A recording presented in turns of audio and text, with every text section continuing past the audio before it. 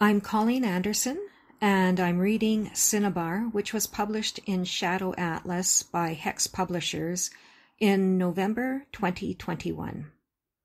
Cinnabar, Fantan Alley, Victoria, BC. The bricks of Fantan Alley hold their history dear. Gambling halls, opium dens press close together, their acrid and somnolent smoke wafts through busy brothels. Oh, the stories they can tell of gold rush years and the Chinese men who came to build the great Canadian Pacific Railway. This lane, so narrow one can reach from doorways to touch the other side, embraces merchant shops, steamy kitchens feeding hungry laborers, as do the captive sing-song girls, so the rumor goes. A slow-eyed dove leans out the window, showing off her trade.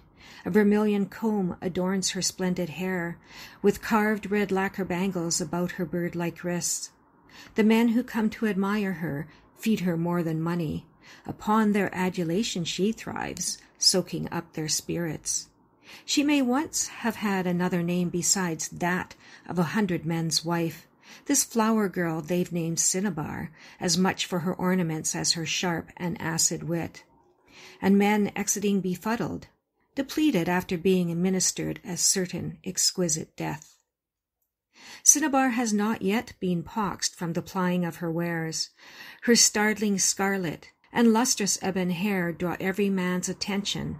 Even Chung, a young cook who cleans, chops, and cooks the meals every day, he watches this caged bird he hopes to spring, and imagines her still pure. One day Cinnabar gazes at men strolling by her perch.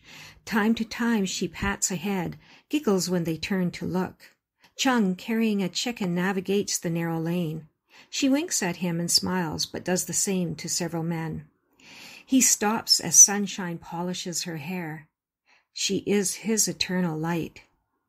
He will have her, knots a ribbon as a poor man's tie. It's all he can do. Cinnabar, he cries and clasps her hand. You are all that I desire. Marry me.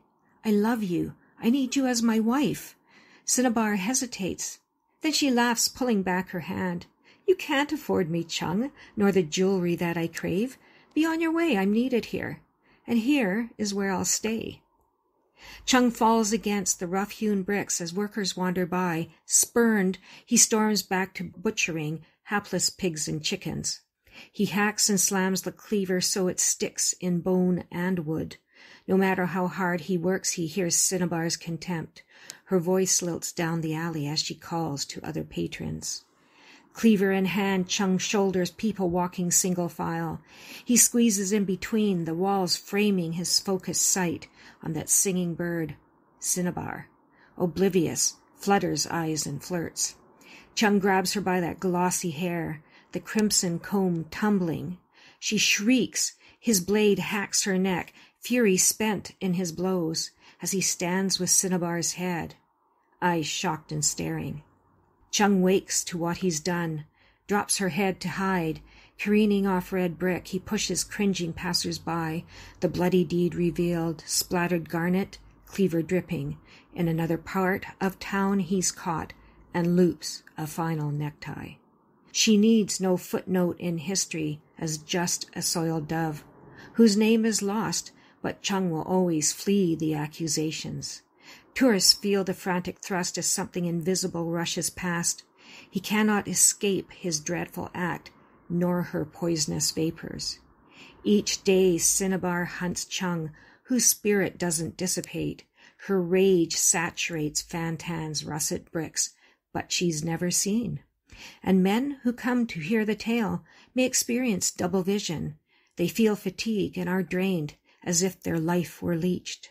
She loves her rich blood jewelry, content to stay in Fantan Alley. Cinnabar selects her visitors and filches tiny keepsakes from their smoky souls to relive her former glories.